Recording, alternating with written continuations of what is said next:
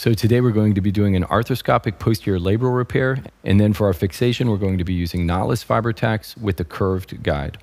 We're going to start with the most inferior aspect first. And so we start with the curved guide. We're going through this posterior cannula here, and I'm going to use a mallet to tap this in place once I get it where I want. And so I like holding the camera as I get this here, and then I'm going to hand the camera off so that I can have two hands on this part, because you can see where I have this. I'm going to use this now, and I'm going to push the humeral head forward and then just tap this into place. We don't want to skive as we bring this across. And now we're going to drill full speed, allow it to self-center.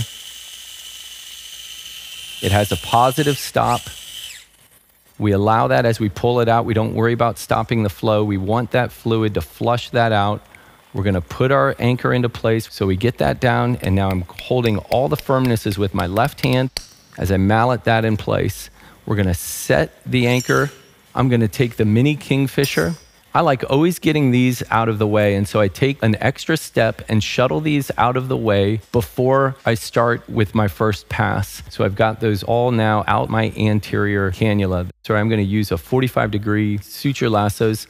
So Arthrex has a lot of options that we can use here for our suture lassos. The 45-degree ones will pass through a 7mm cannula. This just really helps me get the angle here. As I'm doing that, we're going to just get behind the labrum here. The amount of capsule that you're going to grab depends on the pathology. Certainly, some patients we're going to need to do a big capsular shift too, but we're going to pass this through three-dimensional move that we're doing there. We're going to get our suture lasso and then come back through our anterior cannula and grab this to retrieve this out. So now we have this. You can load these in the joint if you need to. We're going to go ahead and feed that on this side as we pull it through. That way there's no tension. And now at this point, we're going to take our working stitch.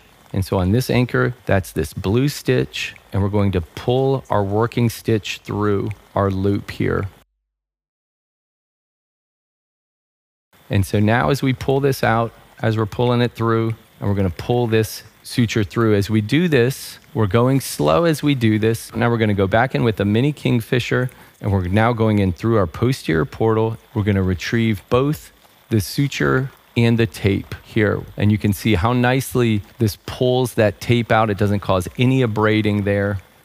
So we have our loop, and now this is where we use the mark on our working stitch. Holding tension on that, now I'm going to pull my other suture in, and I'm continuing to hold tension here all the way until it gets to the cannula, and then I can release that. We want to make sure that this loop of suture is not looped around the outflow. We have people looking at that as we're doing that, and then I'm just pulling this gently until I get to the suture, and that pulls it through. And now I can just tension this. I'm not going to tension this all the way because I'm going to wait until the end to do this, but I'm just going to get some of this tension down here until this loop is smaller. And when the loop is like this, then I'm going to just leave that here and take this out perk.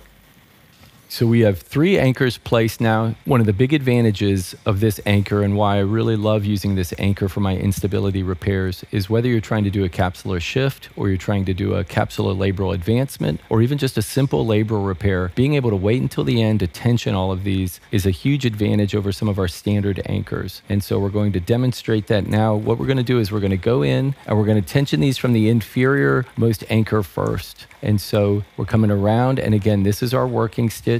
We're going to pull this out. We're going to do this through the same cannula that we placed the anchor. I do still like to use the knot pusher with this as well. And so we are going to place this through our knot pusher so we can get some counter pressure down. So we're going to now slide our knot pusher in to provide our pressure here. And as I'm holding it here, now I'm going to take the tension of this anchor and start to shift this in place.